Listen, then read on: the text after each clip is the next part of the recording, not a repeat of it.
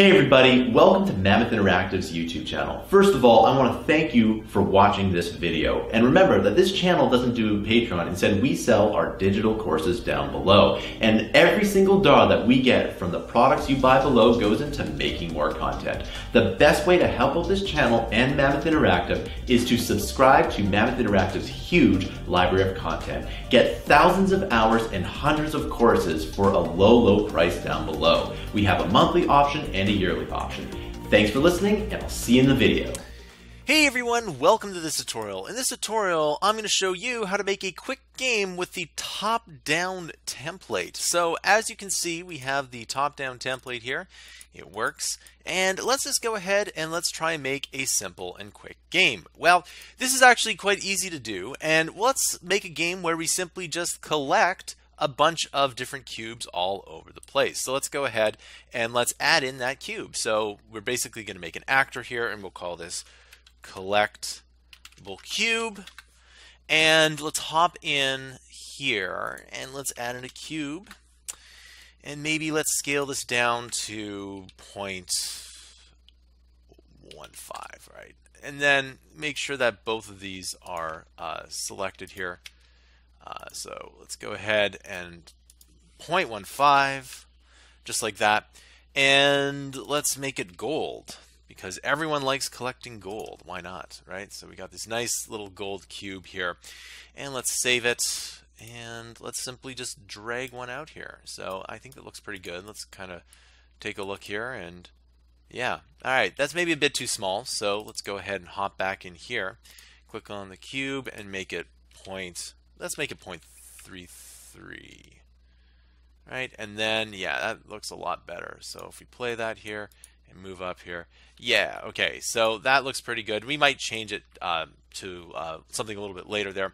But let's go ahead and let's add in the collision, and we're going to say overlap all, okay? And that way, you know, we can kind of go ahead and run through it here, but we can go make something a little bit more well, we can make it so that we can actually collect it. Let's go ahead, let's add in a point light, and that's pretty good. Let's kind of drag that in here.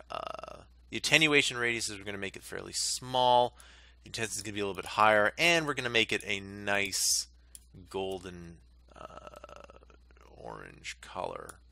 All right. What I'm going to do is just kind of make it.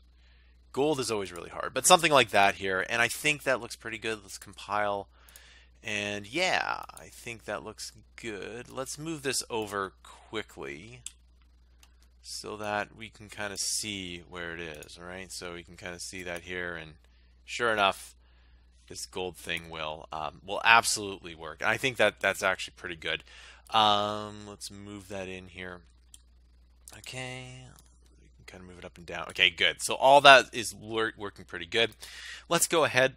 Let's hop into the top-down blueprints here, and let's open up our top-down character. Okay, let's go ahead. Let's add in a variable here. Now, actually, do we need to make the top-down character, or do we want to add into the game mode? I think the game mode's a little bit better. So what we're going to do is we're going to call this total cubes collected. Okay, and then we're going to make sure that that's an integer. Okay, just because we want it to be a positive or negative whole number. And there we go. So that way we can go and add that in here. So let's hop back into the collectible cube, and let's go into into the event graph here. And we're going to begin overlap, and we're going to say top-down character. Top-down character. So if we can collide with the top-down character, we are going to destroy actor. Okay, and there we go. And I believe, there we go. And that looks pretty good. Okay, let's go ahead. Let's add an event, destroy. So when it's destroyed, we are going to spawn actor from class. And that actor is going to be the explosion. Okay, there we go.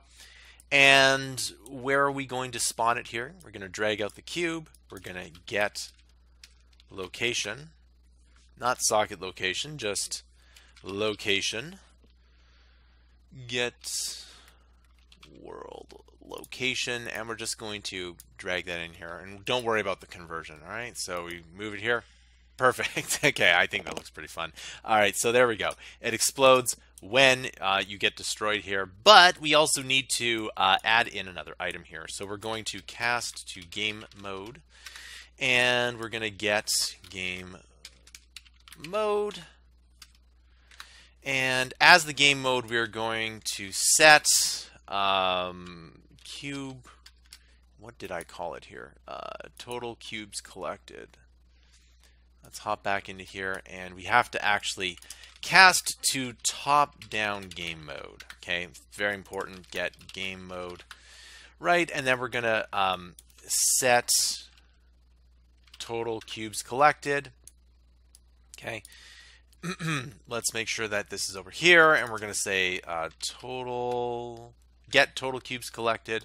We're gonna add integer, and we're gonna add 1 to the total cubes collected. All right, and then while we're here, let's go ahead and let's print string here, and let's just print out the number of cubes collected. So right now we go ahead, and sure enough, we see a nice looking 1 there, and I think that is looking pretty good. Okay, so now that we have all that here, I actually will keep this here just for debug purposes for now. Okay, so that's kind of part 1 of this.